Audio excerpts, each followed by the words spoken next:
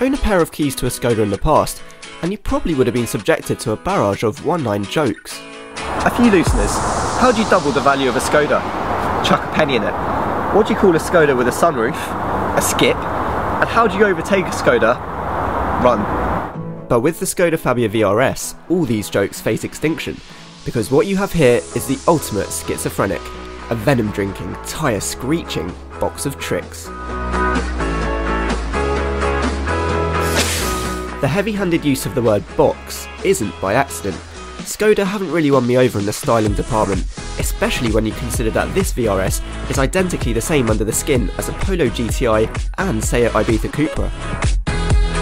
Yes, the Polo is probably a little bit too anally mature, and the Ibiza trying too hard to be cool.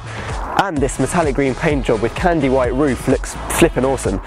But the Fabia could have done with a nicer rear and some more curves, and that would have made me like it even more. The interior is kind of lacking as well. You get a multifunction steering wheel, fine, nice sport seats to keep you in place, and a sat-nav for an extra 500 quid. But everything else is a bit Spartan. Manual temperature controls, a few buttons here and there, and lots of black cloth and plastic. Where's all this crazy action from the advert? Whilst the Fabia appears to be a small package from the outside, the practicality aspect, which every hot hatch must have by the way, is evident when you get in the back. I've got plenty of rear legroom and headroom, and we can stow away all of our equipment pretty tidily in the back. The back seats don't fold completely flat, but there's still enough room in the boot to get suitcases in and more if you want. Under the hood is a 180 horsepower 1.4 litre engine. This frugal unit has been supercharged and turbocharged with thanks to the Germans, and as a result, well, I think you know where I'm heading with this one.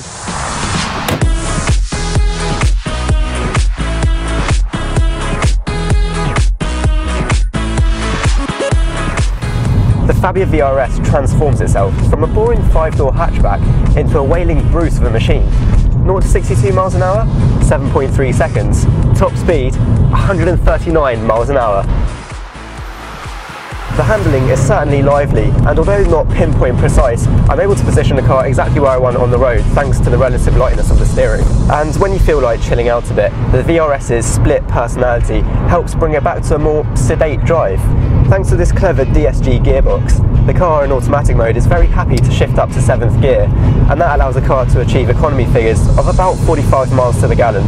Proper meat-eating, hairy-chested drivers will be screaming about the fact that this car doesn't come in a manual version, and to some extent they're probably right because you don't feel completely at one with the car. However, you can't knock a good auto gearbox, and that's exactly what this has. In reality, a keen passerby will only realise the sporting potential of this Skoda if they spot the red brake calipers and that VRS badge on the front grille. And therein lies the biggest problem. The VRS versus the Polo GTI debate is almost exactly the same as a chocolate biscuit conundrum I regularly face. Do you opt for McVitie's, the top brand on the shelf, or the slightly cheaper ones? They're both chocolate biscuits, they both taste nearly exactly the same, but yet with these ones you probably want to hide them away at the back of the cupboard for fear of ridicule. The Fabia vRS is £2,000 less than the Polo GTI at 16.5 grand and is a more hair-raising drive, but because of that badge it will mean that nobody bothers to call in at the Skoda dealership.